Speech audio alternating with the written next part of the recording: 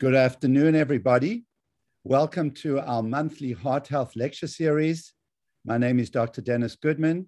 I'm a clinical professor of medicine in the Department of Cardiology, and specifically the Department of Preventative Cardiology. And I'm director of the Integrative Medicine Program at the Leon H. Charney Division of Cardiology. Next slide. So just some housekeeping here. We always get a lot of questions, and easy way to answer questions. We're all very familiar now with Zoom. There's a Q&A box at the bottom there. You can just tap on that, click that, and you can ask your questions. And I will field the questions even during the time the speakers are speaking, and I will ask as many as I can at the end of our lectures. Next slide. So I'm very proud to tell you that we really work hard at getting the best of speakers, and the coming up programs are Diabetes and Your Heart Health. It'll be a diabetes update with all the latest and new medications, Tuesday, November 16th. In December, we've got a lecture on tips to avoid anxiety and depression over the holidays. And then in January, congestive heart failure will be prevention and the latest treatments. To register, you can visit nyulangone.org/hearthealthlectures. Next slide. So these are some of the topics. We've had we're close to 50 lectures now since I started the series a few years ago. And you can see some of the topics that we've actually been through and discussed. And these lectures are extremely well received and well attended, because everybody's interested in prevention, and that is what we focus on. Turns out one of the great lectures we had was on aspirin by Dr. Berger, and he is back to speak to us today. A little more about that as soon as I introduce him. Next slide. So I'm very, very, very excited about the fact that we now have a lecture library, which means you can go to YouTube and you just have to search for Heart Health Lecture Series or NYU Langone Heart Health Lecture Series. And there are many, many of our lectures that have been recorded, and you can watch them in your own time. And as you will see, you have the ability to hear the lectures anytime you want. Let your friends know about them. But I do have one favor and request, that you don't choose to listen to the lectures after they're recorded, but that you stay with us and get to hear these things live. It's just in case you get to miss one, you can always go back and listen. Next slide. So this is the way you can keep in touch with us. Our website, nyulangone.org/hearthealthlectures. We have an email, hearthealth@nyulangone.org. And you can also get through to us with Twitter at NYUCVDPrevent. Next slide. So here is a website, nyu.langone.org/hearthealthlectures, which gives you all the information about the upcoming lectures and the ability to sign up, and also the link to the YouTube lectures. So it's my great pleasure today to welcome and to introduce two great speakers, both rock stars. Dr. Berger has become a close friend of mine, and Dr. Meyers is really an amazing lecturer and speaker, and amazing things are happening at NYU when it comes to cardiology and cancer treatment, and you're going to be hearing about that today. A little more about Dr. Meyers. She's a clinical associate professor and director of the Perlmutter Cancer Center Survivorship Program. She's board certified in internal medicine and medical oncology. She received her MD at NYU and completed her residency at NYU and oncology fellowship at Memorial Sloan Kettering. Her practice is largely devoted to treating people who have breast cancer. She provides comprehensive care with the goal of improving overall lifestyle and health during and after treatment. She also works to advance clinical trials on survivorship. She's considered one of New York Magazine's best doctors in New York and recognized as Castle Connolly Top Doctor Series for the New York metro area. She's quoted widely in the media on the topic of breast cancer, and is proud and privileged to work with the wonderful healthcare professionals at NYU Langone's Perlmutter Cancer Center. Well, we are proud and we are blessed to have you as part of the NYU faculty. I thank you very much for coming here today to be on our program. And I'll hand it over to you, and I'll introduce Dr. Berger before he speaks. Thank you, Marleen, for joining us today. Thank you so much. I'm really honored to be here. And Dr. Berger and I have a long collaboration, which we will speak about. And thank you, Dr. Goodman, for inviting me. I am really, really excited to talk about this topic. If we could go to the next slide, please.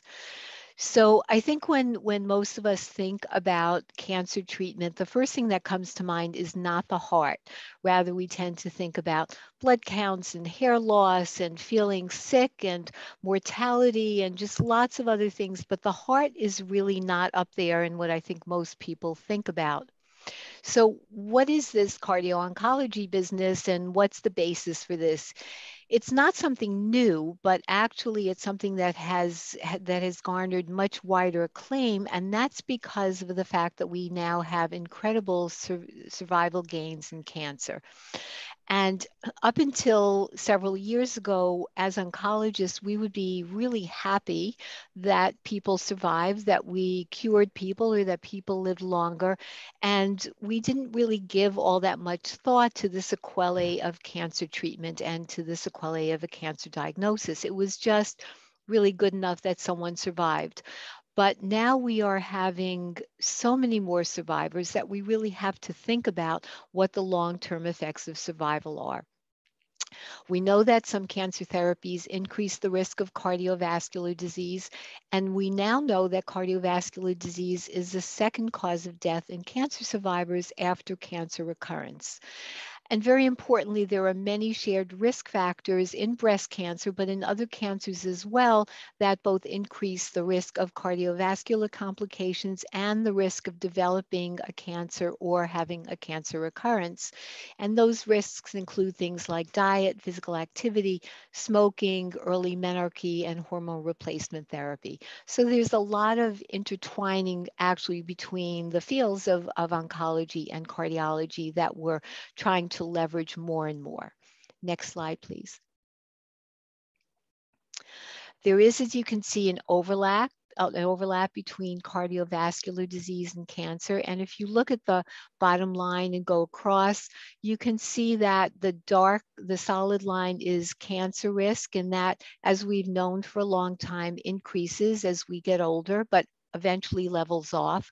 But you can see with the dotted line that cardiovascular disease events continue to increase as we get older. And in fact, at some point, they do cross each other where it is a bigger risk than cancer itself. Next slide.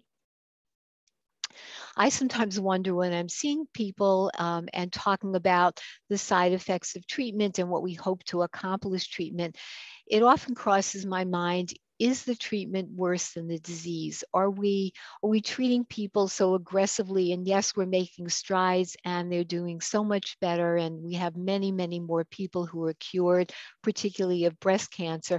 But we always have to keep in mind when making treatment decisions and giving our patients options, we do have to keep in mind that cardiovascular disease is still the leading cause of mortality in women, particularly older women, rather than breast cancer.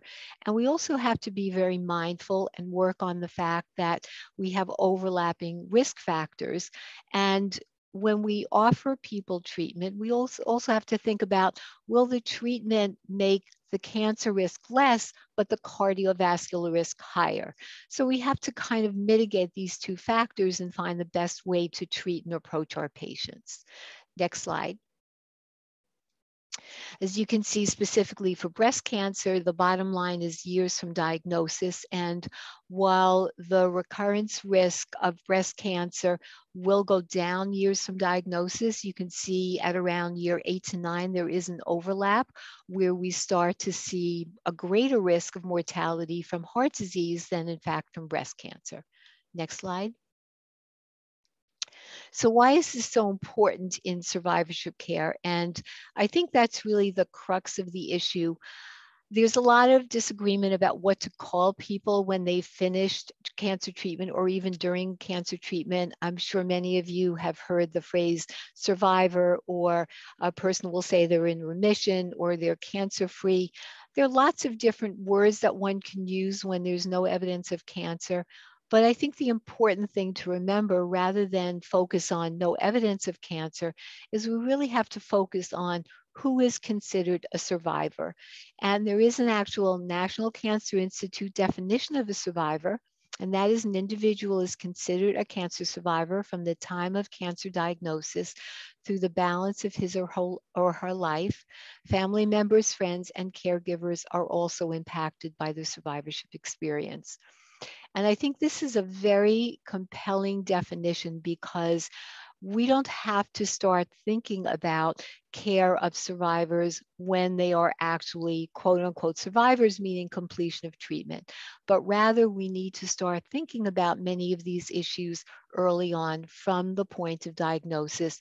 And we need to think a lot about being proactive rather than playing catch up at the end. Next slide, please. By 2030, there will be 22 million cancer survivors in the United States, and that is really quite amazing. And I think the most important thing about this slide is the bottom sentence, where we notice that 2/3 of survivors are 65 and older. So of course, as we get older, we're more at risk for cardiovascular disease, for other issues, for weight gain, for a lot of those issues that increase our risk of cardiovascular complications. So it's particularly important to be mindful of this when we think of our people, of our patients who are surviving cancer. Many will be older, and we have the combination of comorbidities, not only cancer, but cardiac disease and other issues as well. And you can see on the following slide, please. You can see how dramatically and what success we plan on making over the next 15, 20 years. You can see that as people are living longer, and especially in the older age range, the number of cancer survivors are exponentially increasing. And we expect by 2040 to have many, many more cancer survivors, over 25 million. And that's an enormous number of people that we expect to need to take care of. Next slide. I always tell people that cancer treatment may end, but the cancer experience unfortunately does not. And it can get better and things change, and people, many people who have survived cancer do well. But surviving comes with a price. And this is something that we've been aware of for many, many years. This article, this editorial in the New England Journal is from 2013. And I think it makes a lot of important points. And one is it's important to put into context that while radiation and cancer treatment have caused some issues in terms of cardiovascular disease, it has allowed breast cancer and other patients to survive in the first place. We also know that until recently, and I'm proud to say that we've really been working very hard on this, that there has not been enough focus on cardiovascular disease prevention. And we need to think about cardiovascular cancer survivorship issues at the time of diagnosis, not years. We shouldn't wait to play catch up. Next slide.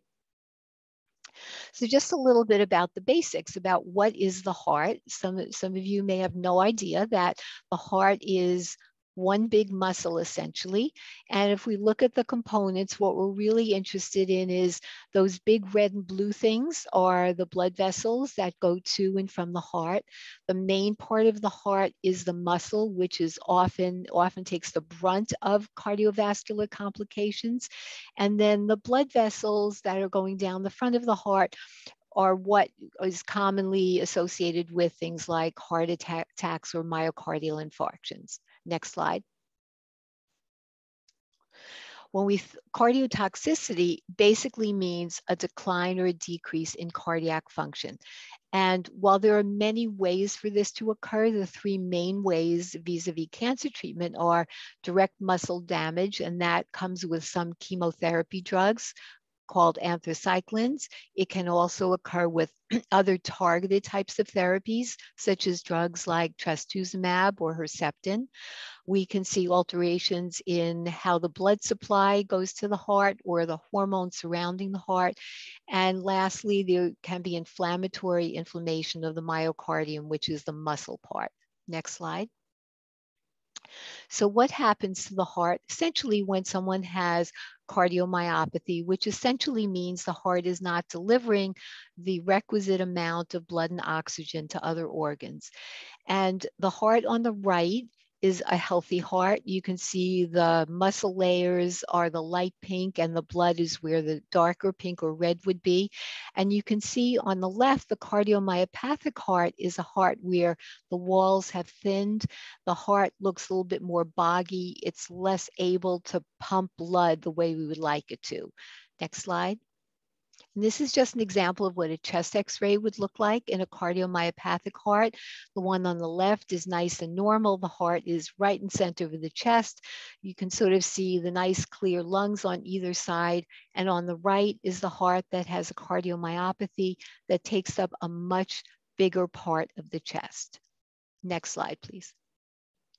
We know that some hearts are at greater risk. So there are people that we care for that we know will be at high risk just from the get-go. And those are people who are older than 60, who are smoking, have diabetes, high blood pressure, cholesterol, obese, and have other pre-existing heart problems. Next slide. And we know that treatments that increase the cardiac risk, as I mentioned, drugs like chemotherapy drugs, radiation, some of the targeted newer therapy, and even newer than that or immune therapy drugs can result in a whole host of cardiac damage that range from coronary artery disease to high blood pressure to cardiomyopathy that we just spoke about, to arrhythmias, which means abnormal heart beats, to thrombosis, which means blood clots. Next slide. I'd like to give you just a little case history as an example, and this is quite a common case history that I would typically see in my practice. And Jean is 40 years old and she has HER2 positive left breast cancer. HER2 positive meaning that there is a protein on her cell which makes the cancer more aggressive and needs to be treated with drugs that can affect the pumping function of the heart. I specifically mentioned that she has left breast cancer because the breast then would be closer to the heart that sits on the left side of the chest. Jean feels well. She thinks she's in good health, but like many younger women, she doesn't see her primary care. She sees the gynecologist periodically, but doesn't really get a health check. She doesn't particularly like to cook and she's working remotely. And I'm sure many of you out there can identify with this during COVID. This combination of working remotely and not liking to cook is really a very bad combination in terms of most diseases, but particularly for heart health, it can be really problematic. So we know that Jean will need chemotherapy with the HER2 blocker, which is a drug that can decrease the pumping function, and she's going to need radiation. Her BMI, which is a body mass index, is 32. So to put in perspective, a normal BMI would be up to about 24.9. And her pretreatment labs reveal high cholesterol. Her hemoglobin A1C is borderline, meaning she's at risk for diabetes, and her blood pressure is elevated. We also know that her mother had breast cancer and a myocardial infarction or a heart attack in her early 60s. So when I see somebody like this, we normally would take a history, find out all this information, and Jean thinks she's in really good health and not at risk, but we're seeing this, and we know as her doctors that she's at considerably increased risk because of all of these factors. And this is where our wonderful collaboration at NYU Langone with Dr. Berger and his team have come in handy, because now we would refer somebody like this to cardio-oncology, not at the completion of treatment, but at the very beginning, to be able to optimize their blood pressure, their nutrition, to try to get them into better shape going forward. Next slide. As I mentioned, there is frequent coexistence of cardiac problems in cancer patients, such as aging, tobacco, poor diet, obesity, physical activity, alcohol, and family history. Next slide. And there's a very important article also in New England Journal from around the same time about the risk of heart disease after radiation therapy. And you can see particularly in radiation therapy to the left side of the chest, that used to be really problematic, but we can see on the following slide that there have been many things that have been done technique-wise to try to mitigate this. And some of the techniques on the left side are taking a deep inspiration. And if you look at the left side of the slide, you can see that the X-ray beams on the bottom, when a person has a normal breath, is cutting a little piece of that heart out in terms of influencing its effect, the radiation effect on the heart. But on the right, when a person takes a deep breath, it expands the lungs and removes the breast away from the heart and therefore decreases the toxicity. On the right is another technique, which is called prone radiation, where the person is lying on their stomach and getting radiation therapy. And by the breast hanging down, again, the radiation therapists are able to avoid the toxicity of the heart. Next slide. So there's been what we're seeing more and more is a paradigm shift from treatment to prevention. And while the goals of cancer therapy are to promote cure and avoid recurrence and to promote quality of life, and we've done this, we've increased survival, we've decreased consequences of therapy, but we know that many of the drugs we use still cause cardiac toxicity and increase the cardiovascular mortality risk. Next slide. We also know that prevention should start at the beginning, and that comes, as I mentioned, with taking a good history and a physical exam to individualize risk analysis, look to find the patients who are more at risk of cardiac disease, to do risk prediction and ultimately prevention strategies from the very beginning and to continue their follow-up care. Next slide. The real world incidence of heart failure is higher than we expected. And while we're much more careful and we monitor people carefully with some of the drugs we use, there is still inherent risk to the heart. And with many of the newer drugs, such as targeted therapy or immunotherapy, we're first learning about the many types of effects to the heart. Next slide.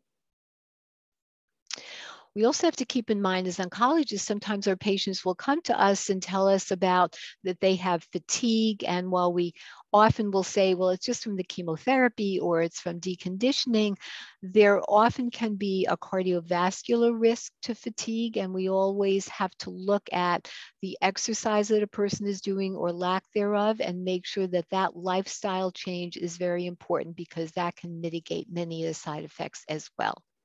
Next slide. We know that there's major lifestyle opportunities for cancer survivors. As you can see, the chance of an inadequate diet is at 75%, physical activity, 54% prevalence, and smoking and overweight still extremely high. So we have a lot of work that can be done and a lot that can be accomplished. Next slide. I think Dr. Berger is going to talk about Life Simple 7, so I will skip over that. And key points in terms of takeaway are several. We have to remember that cancer therapy is evolving and chemo and radiation have changed from sort of simple drug-related toxicity damaging the muscle to targeted agents and immunotherapy that work differently. The cardiovascular spectrum is changing, and we have to look at the inflammatory and immune mechanisms. We're seeing much more in the way of arrhythmias or abnormal heartbeats. And some of the newer features of the drugs that we're coming upon are prolongations of the QT interval, which is something that happens that's noticeable on the EKG, and with that may set up a risk for more arrhythmias. Next slide. We know that cardiac events don't happen to everyone, but there are people at greater risk. Cancer in and of itself is pro-inflammatory and can irritate blood vessels and cause clots.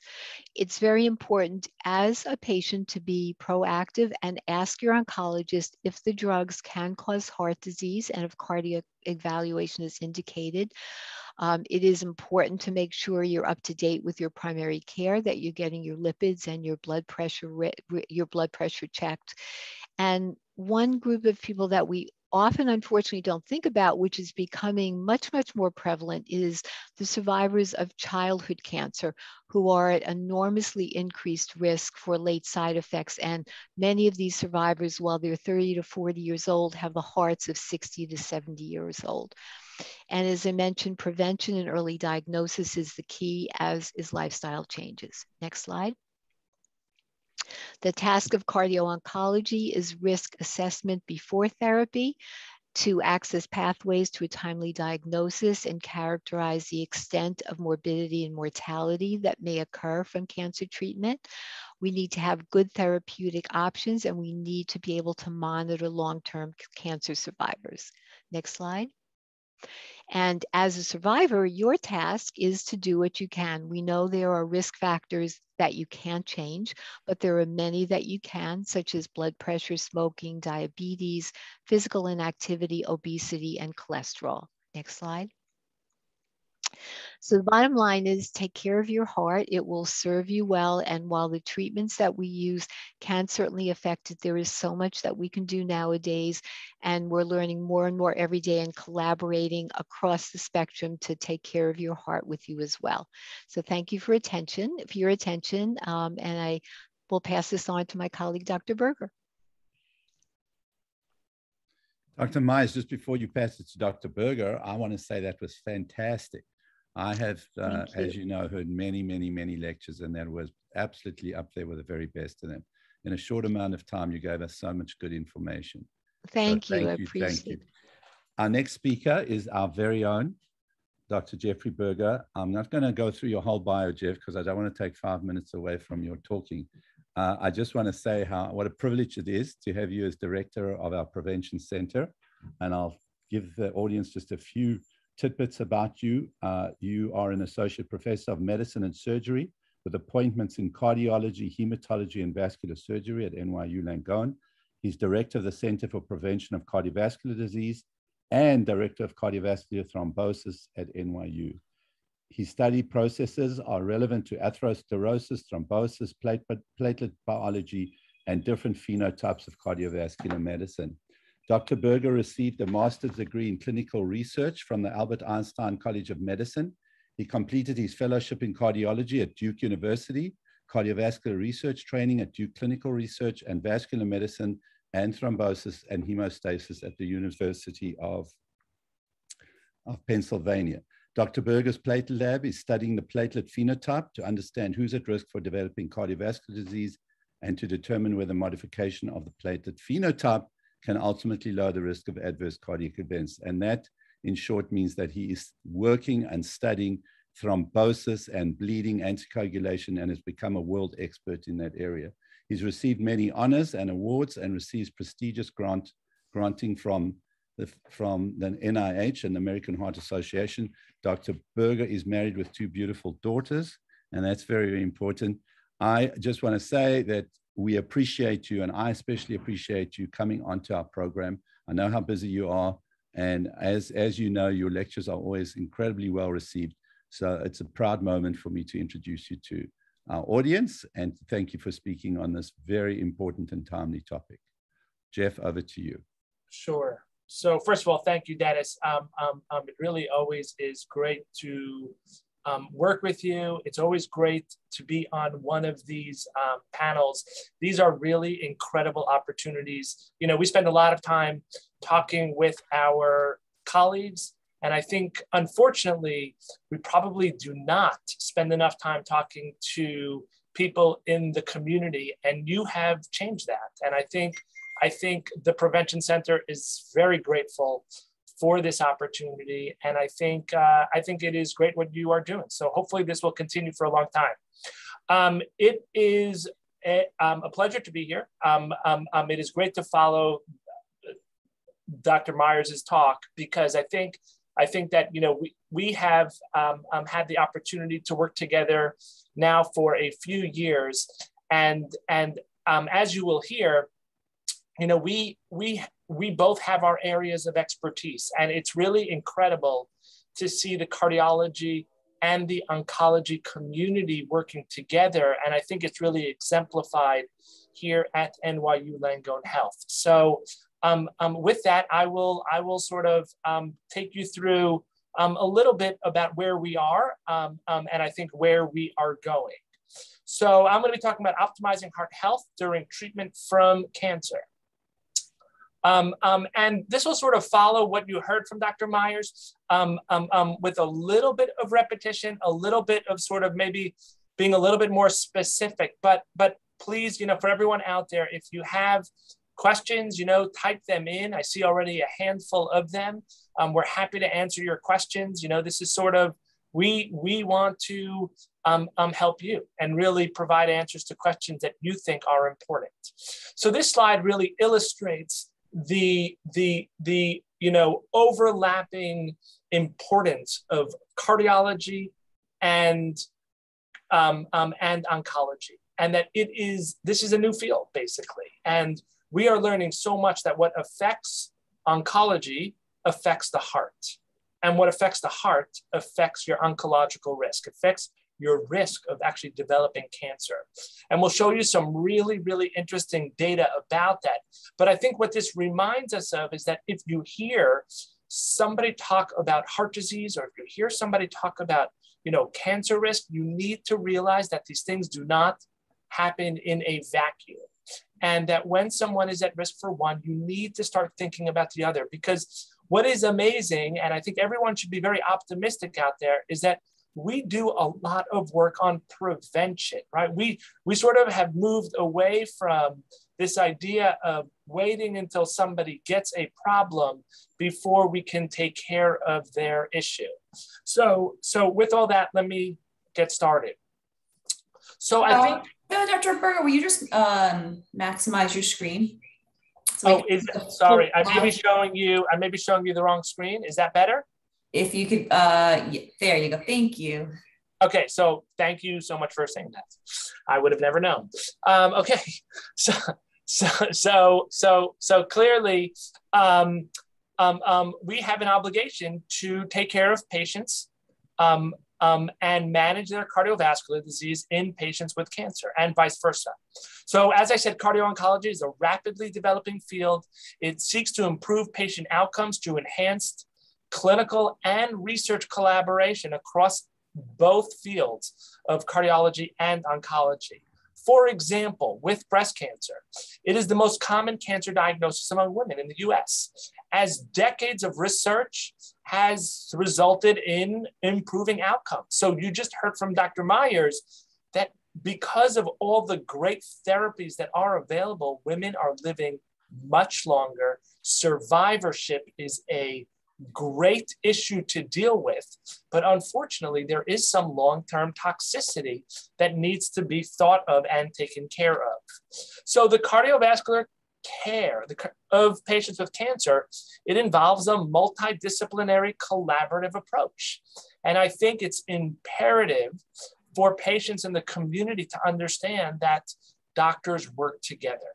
And, I think that this is exemplified here at NYU Langone Health, but I think you want your physicians, your oncology physicians, to work with your cardiovascular prevention physicians so that we can help take care of each individual patient.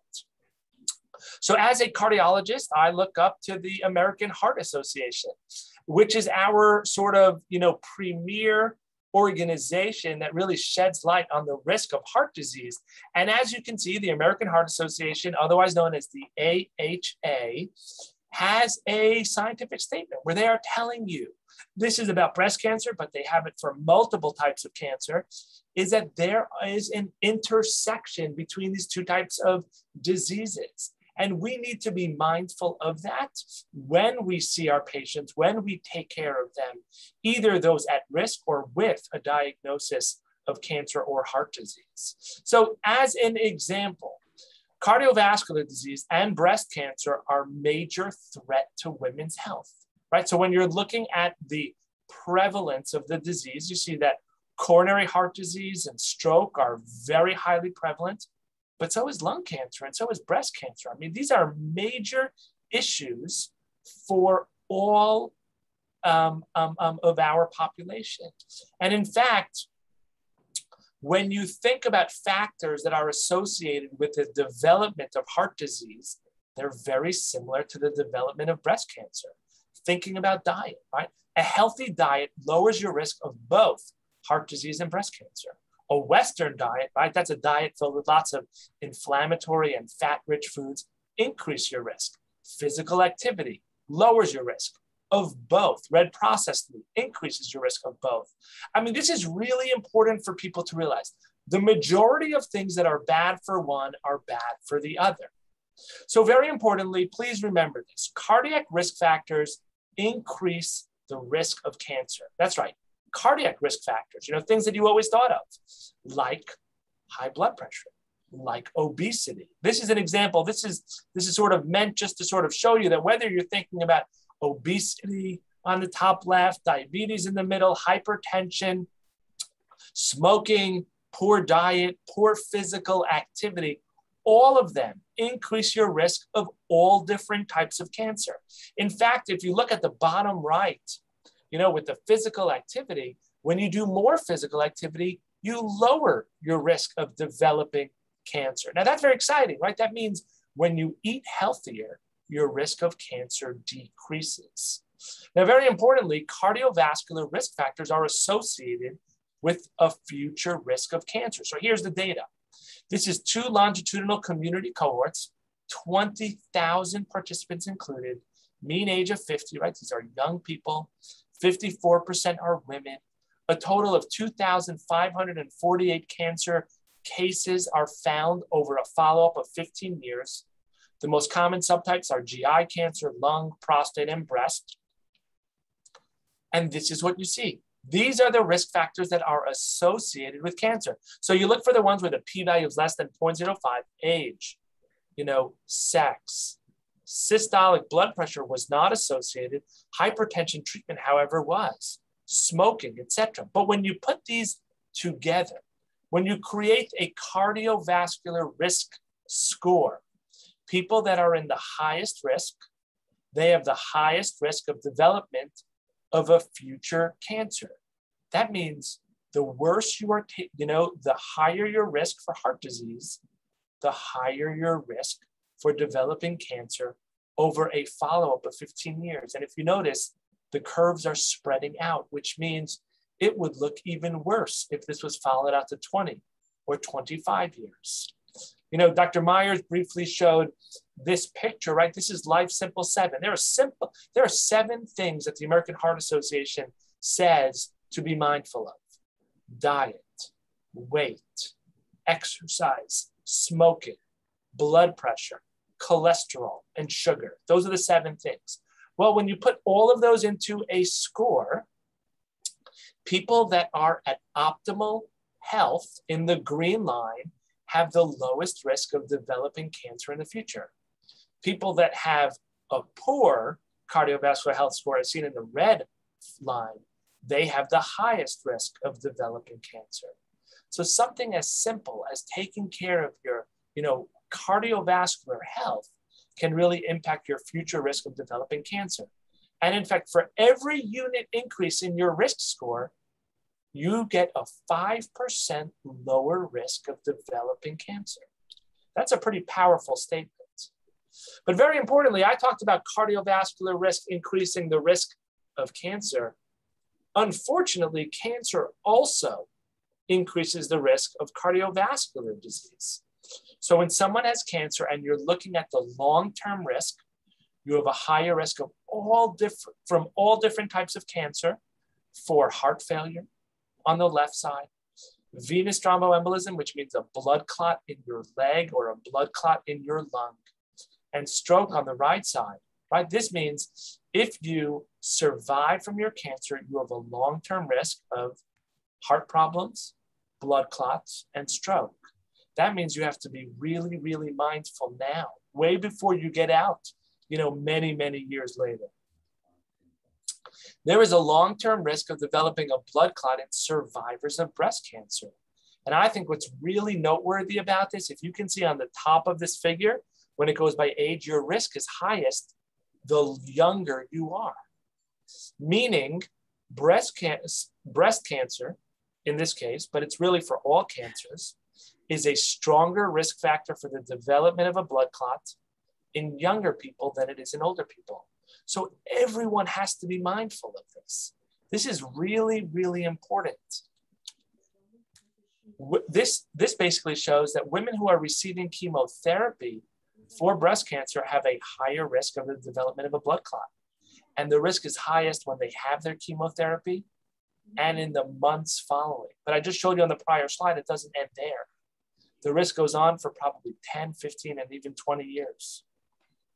Now, very importantly, the question is, does cardiovascular disease, not risk factors, but does cardiovascular disease change the risk of cancer? So at NYU, we are privileged to work with some really bright and smart researchers and clinicians.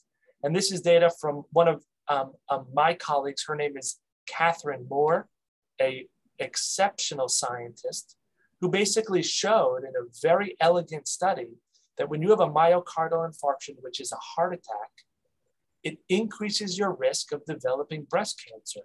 And she showed this using two different models.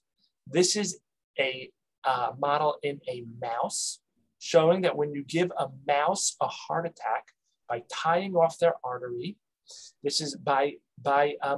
So you tie off their artery, or you do a sham procedure, which means you open them up, but you don't tie off the artery. All of a sudden, by B, you see your risk of developing a tumor, looked at it by its size or by its weight on the right side, is increased after a heart attack than after a sham procedure. Looking at the question of, does this increase your risk of metastasis, not just of development of a tumor, but the answer is, in a model that already had breast cancer, and then you perform the procedure to cause a heart attack, the heart attack causes larger cancers all over the mouse, right? So that's very important to know that heart attacks increase the risk of cancer in a mouse. The question that I care about, and I'm sure you care about, is what about in humans? And that was answered in the same paper. This was answered by another colleague named Dr. Jonathan Newman, showing that among women who have breast cancer and are cured, among women who have a heart attack and women who do not have a heart attack, the risk of breast cancer death is higher in those that have a heart attack.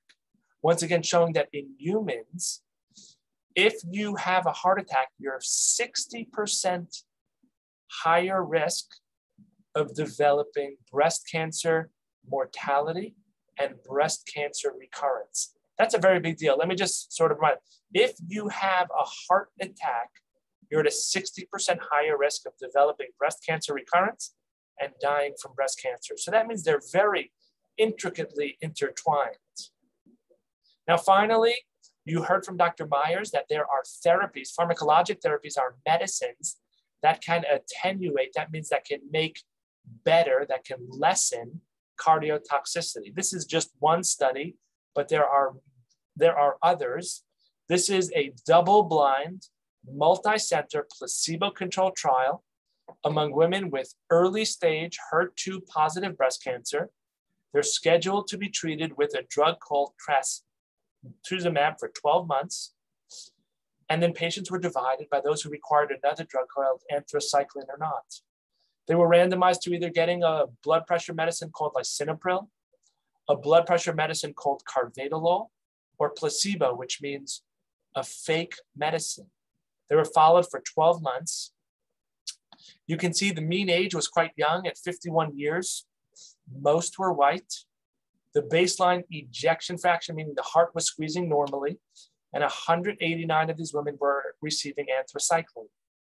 You see that overall, there was a very small, but not significant reduction in the risk of developing heart failure, which means the blood pressure medicines were around 30%, were associated with a 30% reduction in the risk, but it was not statistically significant. But in those that required anthracycline, which is a which is a medicine that is toxic to the heart, going on these medicines can prevent cardiotoxicity by around 50%. Now that's pretty amazing, right? That if you start a medicine before they require the cardiotoxicity drug, you can prevent problems. This is why Dr. Meyers and I and our groups have partnered. We understand that we need to take care of patients before they start therapy, during their therapy, and we need to continue to follow them to prevent complications. So this is a simplified model for cardiovascular prevention. Dr. Meyers takes care of women with breast cancer, so I am emphasizing this, but this is really for all types of cancers. If you notice on the left, we need to take care of patients as soon as they get a diagnosis of cancer, when they start treatment, during treatment, and very importantly, we can't stop. We need to continue after treatment. This is how we prevent heart disease. This is how we prevent stroke. And very importantly, this is also how we can prevent recurrence, or we can work with the oncologist to prevent recurrence. So this is all work that we do at the NYU Center for the Prevention of Cardiovascular Disease. But let me remind you, right? We are just one part of the puzzle. You know, collaborative teams like those that we have set up with Dr. Meyers and some of the other oncologists is really, I think, the way we target some of these problems. So I'm very excited to sort of share that, you know, we have started, right? We are now able to work together. We are able to, you know, prevent or work on preventing both heart disease. Hopefully that will also have an impact on their risk of recurrence. But this is a big partnership, and I think this is sort of really the future of medicine, where different groups get to work together.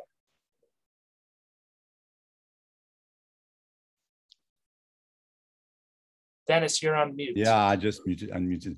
That was really amazing. I mean, I hope we're going to give this lecture that you've just done to the medical students and our residents, because this is kind of a new field.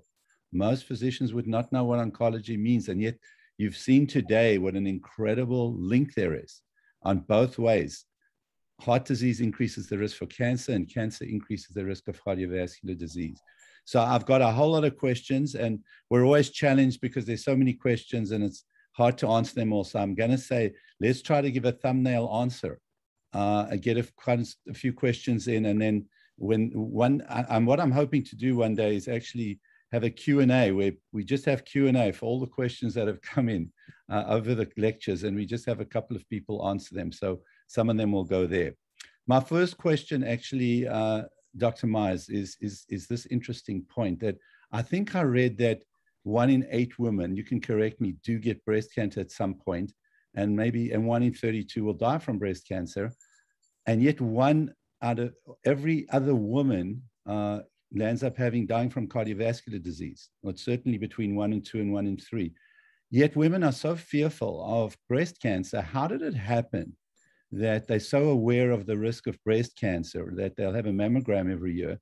And we're having trouble, even with AHA guidelines, trying to spread the word, as all of us are trying to do in our prevention program, that women don't take on board the risk of cardiovascular disease. I know that's a big question, but maybe you could comment on that. Are we missing? Are we doing something wrong?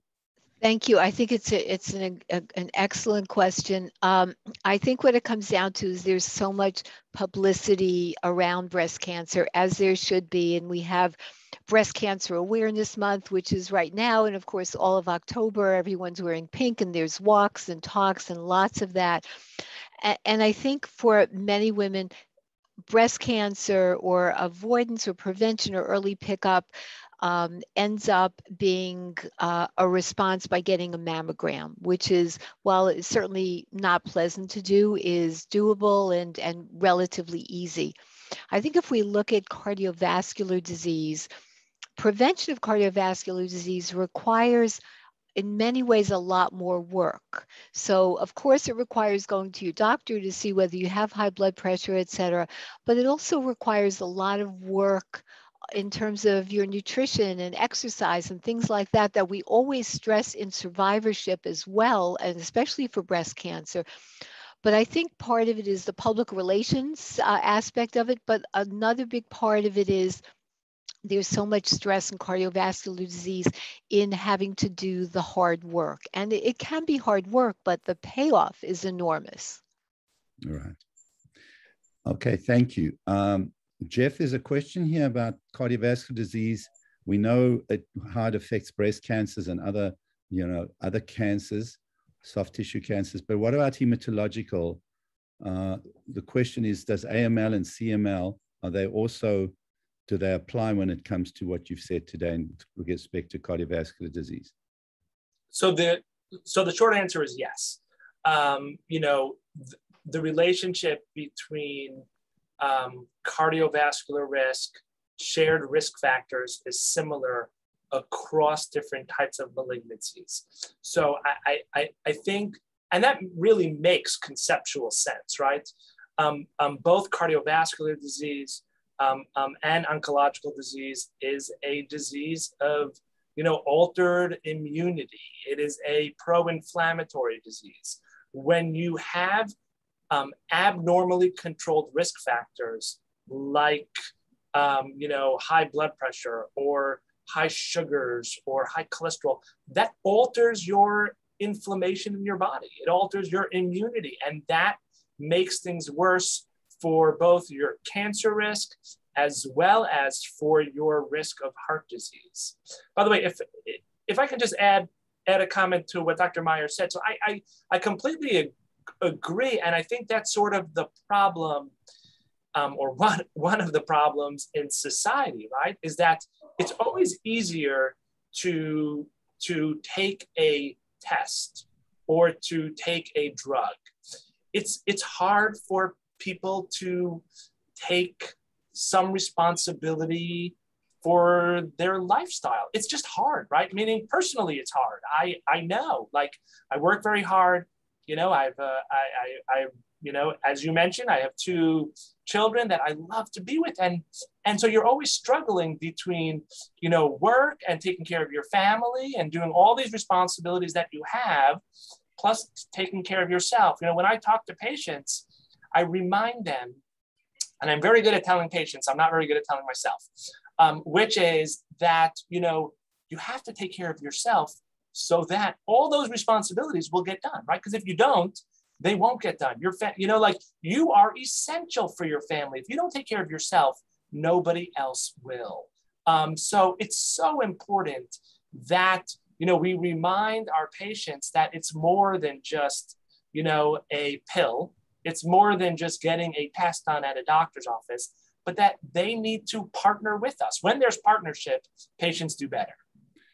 Jeff, it reminds me of a wonderful metaphor that I once heard, that the heart, which without the heart, we've got nothing. The first blood vessels that come out of the aorta go to the heart. In other words, the body takes care of the heart first. And I always tell patients, you can't ignore that. The heart needs to be taken care of. They're the first blood vessels coming out of the aorta that supply the heart. And if your heart's not in good shape, then I'm sorry about that. Then you can't do anything else for yourself or anybody else. So that's interesting. I got a question here about what tests, Jeff, should you be doing? I mean, is this something that a cardiologist needs to do? Can the internist do it? This is somebody saying, well, what do I need to check for my heart before or during the time? And maybe you can just comment on how important it is to get this pre-cancer or pre-cancer therapy evaluation of the heart before anything is done. And I know all oncologists ask for that. But this question is about, do they need a cardiologist? Yeah, I've spent a lot of time with Dr. Meyers over the last few years, and we've actually spoken about this exact question, right? Which is, so what do we do? What are the tests that we want to do? How do we identify people at risk? So I think it's really the basics, right? So you want to check their blood pressure, you want to check, their weight and their body mass index. You want to check their sugar levels. A single time point is probably not the best, so you want to do something called a hemoglobin A1C, which is an approximate a marker of your sugar over a 3-month period, and you want to check your cholesterol. Now, I think those are the basics. Okay. Because I think once you have those, you have a good idea if someone is metabolically healthy or not. If they are not, if there's even an inkling of not, they should be seen by someone. I really believe so. And it doesn't have to be a cardiologist. I'm clearly biased, right? Meaning I'm a prevention-focused cardiologist, as are you, Dennis. So I know that you and we take great pride in, we don't want to deal with patients once they have problems. We spend our career trying to prevent problems. So I never think it's too early. You know, it's funny, in my community where I live, I sometimes get a comment, I hope I don't need you. And I respond by saying, see me. You know, on the contrary, you know, I want to see people way before they have problems, because I think we have to move away from, I'm going to see a cardiologist or a physician once I have an illness or a sickness. You should be seeing people way up front to avoid problems.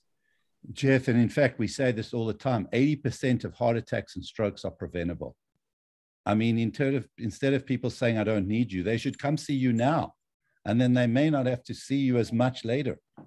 And that's your point. I've got a question here. I think this is for you, Dr. Meyer. One of your slides showed premenopausal obesity decreased the risk of breast cancer. Can you explain why? Is there a J-shaped curve where severe obesity would increase the risk of breast cancer?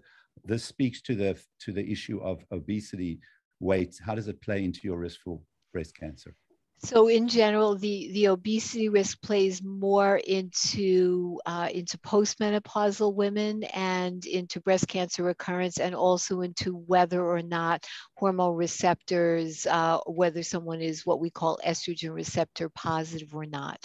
And we know that fat cells do make more estrogen, and that can be a confounding factor. So the data is a little bit murky in terms of pre and postmenopausal and whether someone is estrogen receptor positive or negative. But like what I will often tell my patients who sort of like to look deeper into data and say, well, there's a study about this, there's a study about that. And it is true that there are some conflicting studies. However, overall, we know that having a good body mass index for cancer, for heart disease, for pretty much everything is better than not.